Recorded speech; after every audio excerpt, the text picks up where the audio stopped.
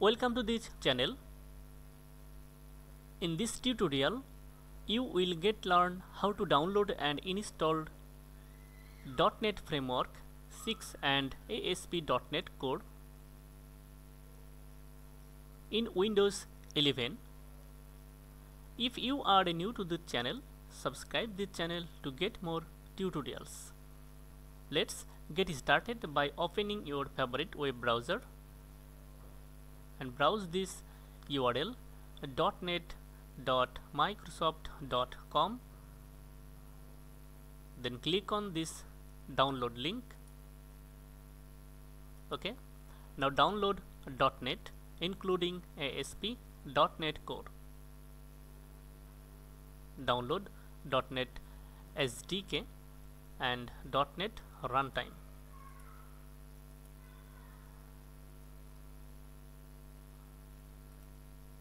Download .NET 6 Runtime for console application or desktop application or server application.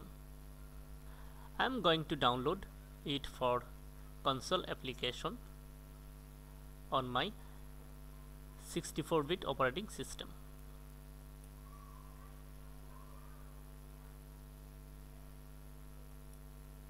After a successful download, go to download folder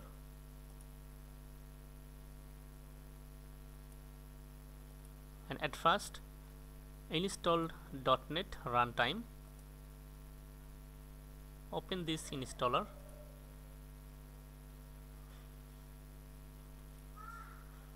and click install. Now allow this app to make changes to your device. Click on yes.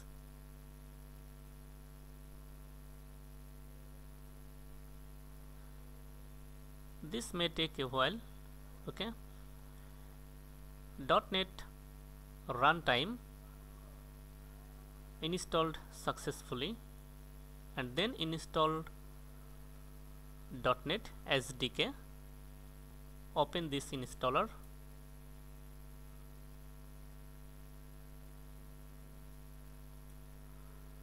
Click on install.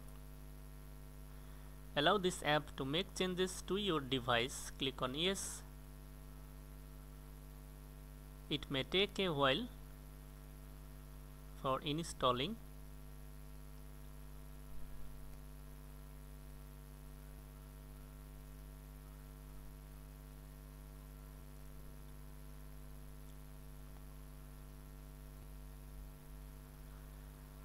Okay, .NET SDK installed successfully with the following product: .NET SDK 6, .NET Runtime 6, ASP.NET Core Runtime, and .NET Windows Desktop Runtime.